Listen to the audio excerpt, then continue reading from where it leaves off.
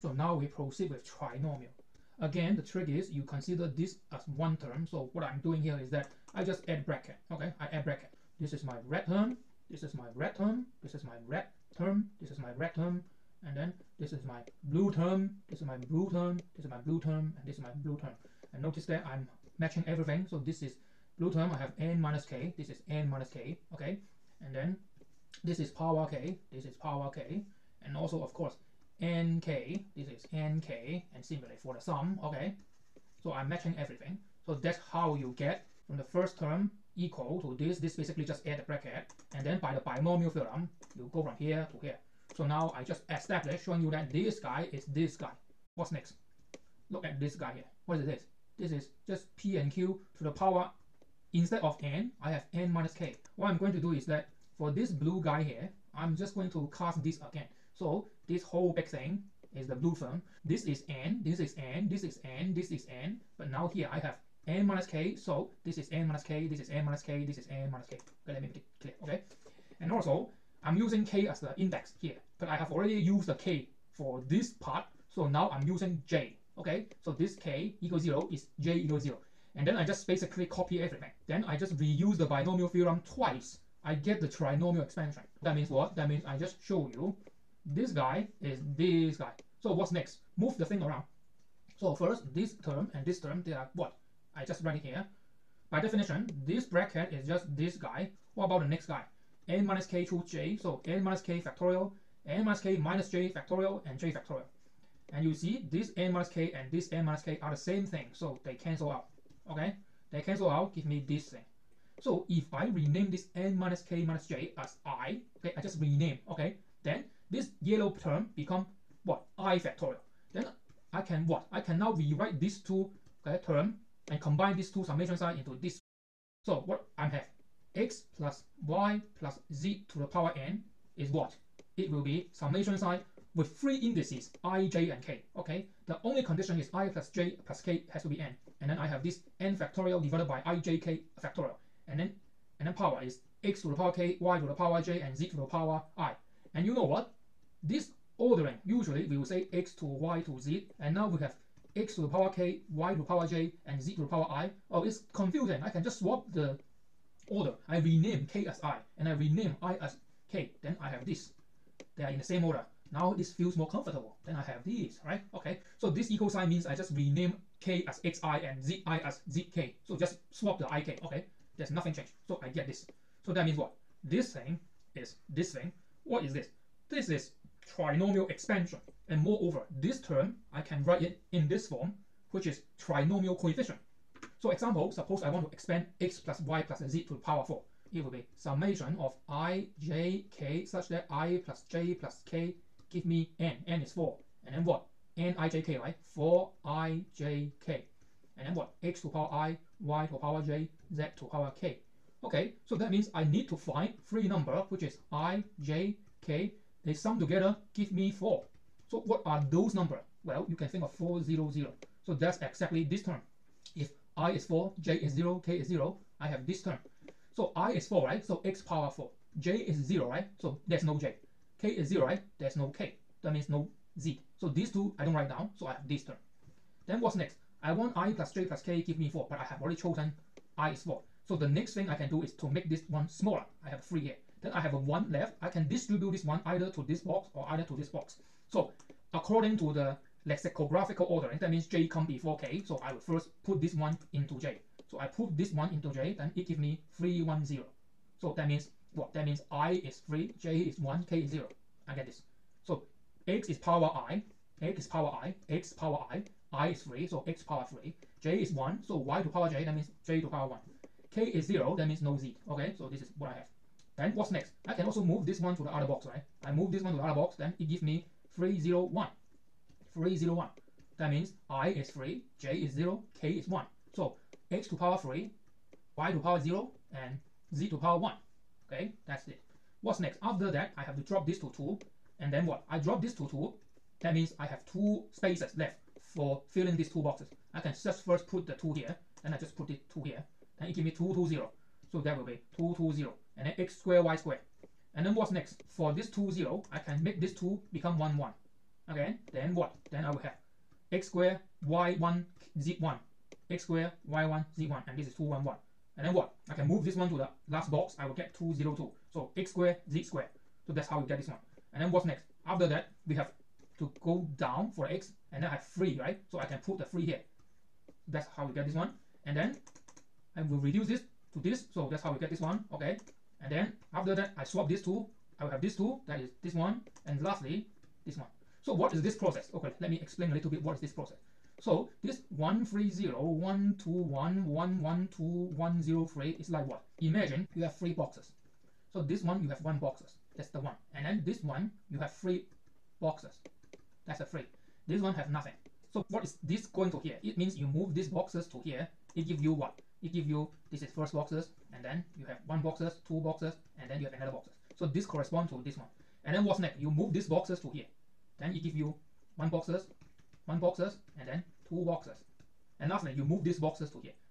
And then you will get 1 boxes, nothing, and 3 boxes. Okay? So this is the picture. How do you proceed? So basically, it's like you're moving boxes from the second position to the third position one by one until all the boxes in this position is gone. Okay? And then lastly, in the last case, we will have what? I, j, k have to sum to 4. And let's say I have 0. That means I have 4 values to distribute among these 2 boxes. That means what?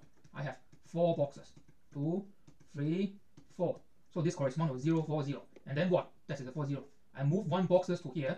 Then this boxes is gone. Okay? And I have 1 boxes here. This corresponds to 0, 3, 1. So I, 0, j, 3, k, 1. 0, 3, 1. What's next? This one move to here. Then I have I, 0, j, 2, k, 2. Okay? This one.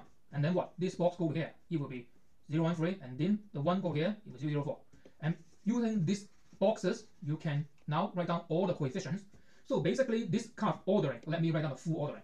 There's a name. This is called lexicographical ordering. So you start from 4, 0, 0, and then 3, 1, 0, and then 3, 0, 1, and then 2, 2, 0, and then 2, 1, 1, and then 2, 0, 2, and then 1, 3, 0, 1, 2, 1, 1, 1, 2, and then so on, 1, 0, 3, okay, and then 0, 4, 0, okay, I don't write it. So let's look at what's the pattern here. If you look at here, let's say your eyeball is here. If you look here, you can see from this order, these numbers are decreasing.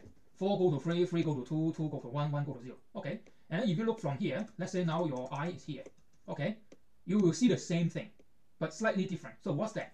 So here, first of all, I need to make sure you are very clear. Okay, so now I draw 3 red bars because they are from different first boxes. So now suppose you look at here.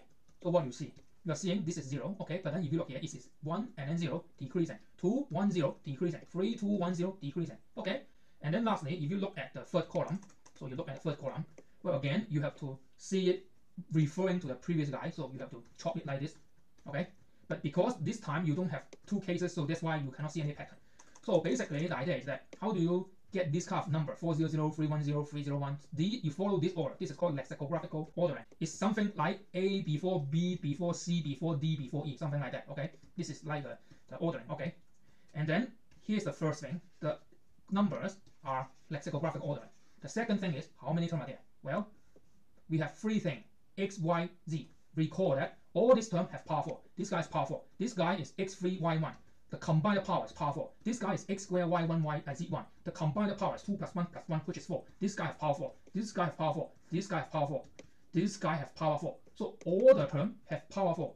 But you have only x, y, z. So what's the picture? The picture is you have 4 boxes. And you are allowed to select from x, y, z to any of them without any rule. Okay. So if you select with repetition, for example, x, x, y, y, then you have repeatedly select x and repeatedly select y. So what is it? This is selection with repetition or combination with repetition. So this is what? This is 3 things because you have x, y, z. Choose. Okay. How many things? 4 with repetition. Okay. With repetition. So that is 3 plus 4 minus 1, 4. Okay. What is this? So it will be 3 plus 3, 4. It will be 6, 4. Okay, it will be 6 factorial, 2 factorial, 4 factorial. It will be 6 times 5 divided by 2. Okay, that will be what? 15. How many terms? How many terms? 1, 2, 3, 4, 5, 6, 7, 8, 9, 10, 11, 12, 13, 14, 15. Okay, you see? 15. So this is the connection of the number of terms of a trinomial expansion to combinatorics. Okay, So this is the second thing. What about the third thing? There's a funny, interesting thing. So let's look at all this number, okay? And now suppose I draw a coordinate. This is 4, 0, 0. So this point is 4, 0, 0. What does it mean? It means x coordinate is 4, y and z coordinate are both 0. So for y, it touched the original. For z, it touched the original, okay? And what is x is 3, y is 1. So x is 3, y is 1. Okay, y is 1, right? So somewhere here, okay? So that will be here. And then what's next? This is x is 3, z is 1. So x is 3, and then z is 1. Okay, so here. Okay, so somewhere here. And then what's this? X is 2, y is 2. So x is 2, y is 2. So somewhere here. Okay, and then what I'm going to say is that if you plot all this number on this plane, okay, for example, this is 0, 4, 0. That means x is 0, y is 4, and z is 0. And then if you plot this 0, 0, 4, that means x, y is 0, x, z is 4. You have a point here. And then if you plot all the points in this plane, in the end, what you will get, if you connect all the points, you will see a triangle. This thing actually is a simplex. Okay. So what is this shape? This shape is here is 4, here is 4, and here is 4. So it's like you have a pyramid. Okay. So let me draw like this. Okay. So each of the line here, so the width here is 4. Okay. The width here is also 4. The height is also 4. Okay. And the corner are those. This is 0, 0, 4. This is 0, 4, 0, and here is 4, 0, 0. Okay. This is a simplex. And actually, these coefficients will be all the points on this triangle that are integer. That means if there are some point on this line that is an integer, it will appear in this coefficient. So this is another way of how do you find out this kind of coefficients. Is you just draw a picture and find out all the dots, the integer dots. Okay? Or you can just follow the algebraic method. That means you start from 4 and then you move the mass to the other boxes. Okay? And then you move the mass. Or you think about the boxes. You have 4 boxes. Okay? And then you keep moving to the right. Okay?